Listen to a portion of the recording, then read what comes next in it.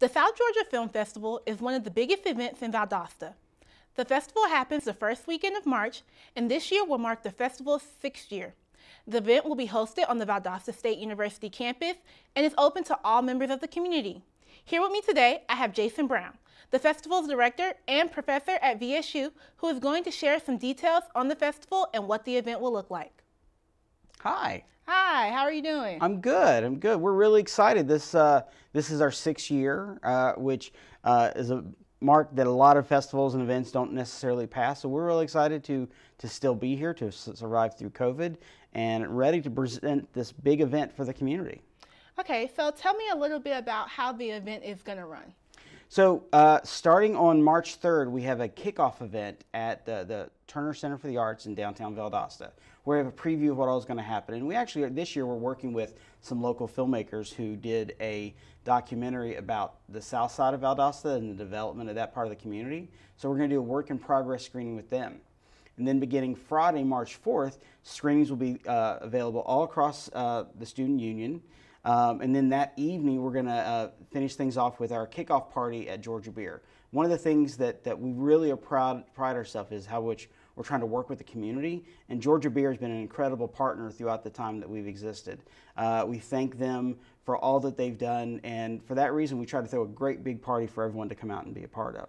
And then Saturday, we have screenings and panels with filmmakers all day long. And then that evening, we're going to have the South Georgia premiere of Bruce Willis's film American Siege. It was shot in Fitzgerald. He did about 5 of them. This is the most recent one, and we're going to be able to premiere it here in Valdosta. And then that night, we're going to do a screening out on the lawn of the College of the Arts, the film Coda, which is about a young girl who, she's a child of deaf adults, and she wants to become a singer. And we're going to do that out on the lawn like we did last year, so we're really excited with that. And then Sunday, we're going to bring everything together. We're going to have an awards event at noon, and then we've got one of our last films, Bren Gets a Life, and our family-friendly block to finish out Sunday. So we're really excited. It's going to be a weekend full of great things for everybody. Okay, so tell me, I know this is the 6th year of the festival. Can you tell me how the festival actually began?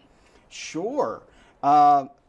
Coming to Valdosta, film festivals were something that I have a history with and something that I feel very passionate about. So it was one of the things that I wanted to do when I got here. And we started the very first festival. We actually brought a filmmaker from Amsterdam who had made a film about a soldier from Valdosta who had died, and her family actually took care of his grave in Amsterdam. Her in, and you know, she got to meet with the family of the soldier. We screened the film for the community, and it was a really great way to kick things off. And every year we've gotten bigger in some way. Last year with COVID, while we didn't have as many films, actually we kind of did, but we just did them virtually, or we were able to do some outdoors. So we adjusted, and this year, along with going back to being in person, we're continuing that virtual component where people will be able to watch things from their home if they want to, as well as that Saturday night outdoor event, which people really enjoyed. Okay, so how long does an event like this take to plan? When do you usually start? We're thinking about next year yesterday. These things do tend to take a year. The very first festival took about 6 months, and just sort of things falling together.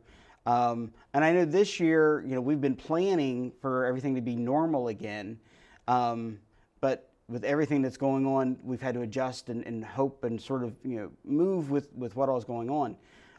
We're going to be in person, but we're trying to be as safe as possible. We're still encouraging people to mask up if that's what would help them.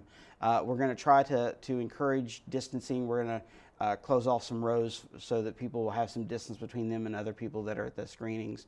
And just try to make this as safe as possible.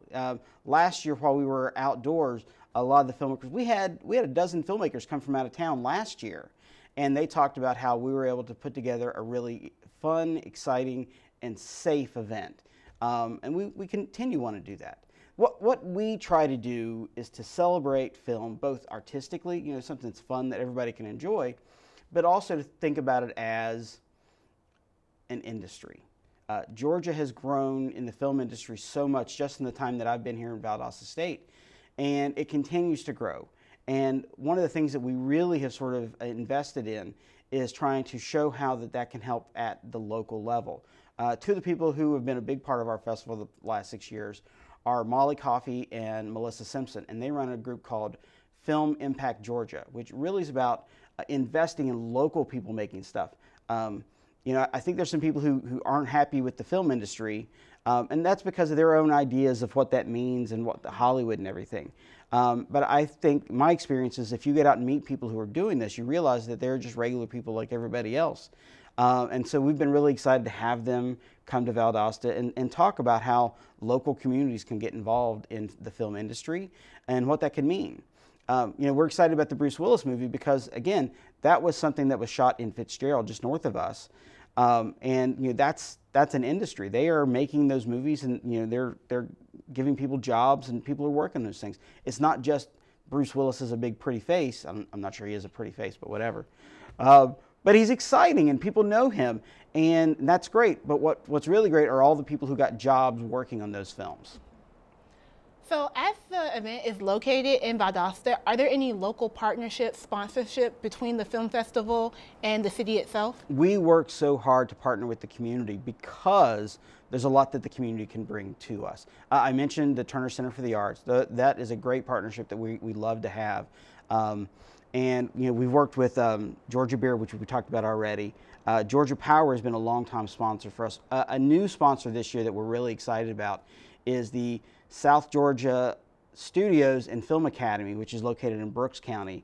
And they're building a studio over there to bring more productions to our community.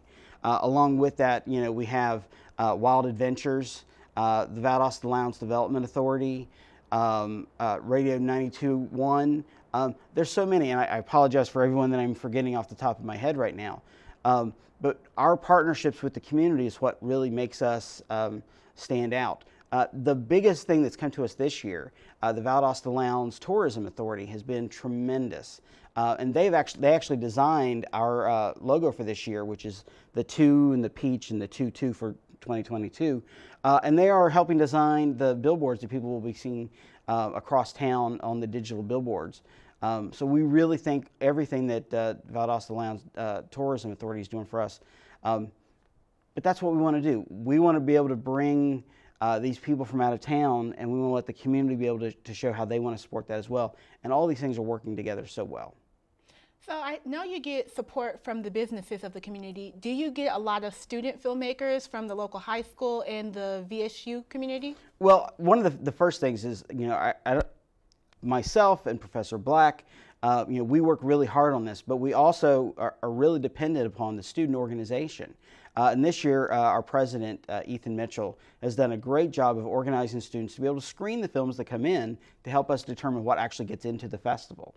And then those students actually, they run the event. You're going to see them scanning people's passes, helping seat people, selling shirts, that kind of stuff throughout the weekend. And we really, we're dependent upon that. But we also want to see, those local high schools like you're talking about, be able to come to Valdosta and see what's possible. This year, we're really excited. Brooks County High School and middle schools are going to send a large group of students, and we're going to be able to give them a tour of the facilities and everything. We're really excited about that. And every year, you never really know exactly who all is going to show up, but we consistently have been having students come, not just from Lowndes and from Valdosta, but from high schools all across the region. And we want to continue to encourage that. Students, both high school and college, and I guess below that as well, are free for all the screenings and the panels. They just need to show up, show us their ID, and they can get in. We really want to encourage that. So all students are encouraged to show up, and we really like the ones that have been participating. So what advice would you give to anybody who wants to enter a film into the festival, but is a little hesitant about it? Well, first off, don't be hesitant. Take a shot and see what happens. This past week, Sundance just finished up, and they had 10,000 entrants just in the feature film categories. That's not the short films or any of the other stuff. They received so many entries, and while there's plenty of ways that can go, you really don't know what separates you from everybody else until you sort of see that. So please don't be worried. Put your stuff out there. But the biggest thing that I would encourage you to do is think about who's going to watch your stuff. Who do you want to see watch your stuff? We're showing the film Coda, and we're partnering with the ASL English Interpreters Program here on campus. And a big part of that is to sort of let people see a film that represents that community and that they're a part of. And if you're making a film, think about that. Who are you making this for? Who do you want to see this? If it's your mom, great. You don't need us. Go do something else. But if it's more than that, then really you want to think about who that community is. And the people who come to see our stuff aren't that much different from the people who go to Georgia Theater Company to see movies on Friday night. But we're a little bit different. And what I mean by that is generally these are people who really enjoy film, and you're not just expecting explosions or everything else, you're expecting something a little bit richer. So think about that. There's a lot of festivals out in the world. There are dozens upon dozens in Atlanta alone that feature films just for black filmmakers, just for horror fans, just for, I think in October is the Outfest, which is a lesbian, gay, LGBTQ festival. There's plenty of them. And if you think about what you're working on and you just want to find an audience, think about who you want to get to. But if you don't know, just put it out there and then see how people react. That's all you can ever do. Okay, so I know that we have a long list of events available that weekend. Mm-hmm. Where can people go to find a schedule of events or what we'll be showing during the week? That's a great question. I encourage everybody to go to southgeorgiafilm.com. That's our main website. And you can click the button for tickets from there. And we'll have the schedule and the links to buying tickets. If you want to go directly to that, though, it's sgff22.eventive.org. So both of those links will get you to where you need to be. Tickets for $40 will get you the all-day pass, correct? It'll get you everything for the whole weekend. $15 gets you all the screenings and the panels for any day. But if you want to you want to stay at home, you can watch any movie for $5. Now, we have VIP festival things, and all students, if you show up with your ID, you can get into any screening or any panel with your ID. But if you as a student, want to go to the parties, it's $25 instead of the $40. We have options for everybody. There's no reason that somebody would come to the festival and have nothing that they can't be a part of. And we think these are pretty reasonable prices. Thank you, Professor Brown. It looks like the event is shaping up to be a really fun one. Thank you for coming and talking to us, and we can't wait for the event to happen. Thank you.